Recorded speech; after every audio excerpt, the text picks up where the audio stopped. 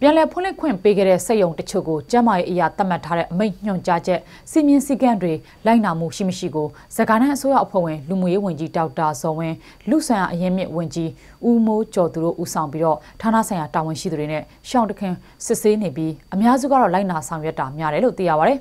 အလုပ်သမားတွေကျန်းမာရေးစီမင်းစည်းကမ်းတွေကိုလိုက်နာဆောင်ရွက်မှုမရှိရင်ပြန်ပွားလာမယ့်အနေအထားကိုအဓိကကာကွယ်ချင်တာဖြစ်တဲ့အတွက်သူတို့ကိုလောလောဆယ်မှာတော့စီယုံသိမ်းသွင်းရင်းနဲ့ပဲစက်ရုံတွေလက်ပတ်ခွင့်ပေးနေတာဖြစ်ကြောင်းဒီထက်ပိုပြီးယောဂလက္ခဏာတွေ့လာပြီးယောဂပြန်ပွားမှုတွေရှိလာမယ်ဆိုရင်တော့မဖြစ်မနေပိတ်သိမ်းတဲ့အဆင့်ထိအရေးယူသွားမယ်လို့လူ့ဆွမ်းအရင်းမြစ်ဝန်ကြီးဦးမိုးကျော်သူကပြောပါတယ်။စကိုင်းတိုင်းဒေသကြီးအတွင်းမှာအလုံယုံအလုပ်သမားညွှန်ကြားမှုဦးစီးဌာနကရရှိတဲ့စည်ရင်းတွေအရ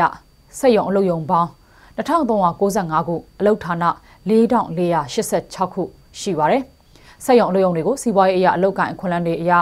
ဧပြီလ29ရက်နေ့ကစတင်ပြီးပြန်လည်စီစစ်ခွင့်ပြုပေးခဲ့ပြီးတော့မေလ28ရက်နေ့ထိတလတာကာလအတွင်းမှာစက်ရုံအလုပ်ရုံပေါင်း966ခုကိုပြန်လည်ဖွင့်လှစ်ခွင့်ပေးထားပါတယ်။လက်ရှိအချိန်ထိဖွင့်ခွင့်ပေးထားပြီးတော့ဖွင့်လှစ်နေတဲ့စက်ရုံတွေထဲမှာ6ရုံလောက်ကိုတော့စီမင်းစည်းကမ်းလိုက်နာဖို့နှုတ်နဲ့တတိပေးထားပြီးဖြစ်ပါတယ်ရှင်။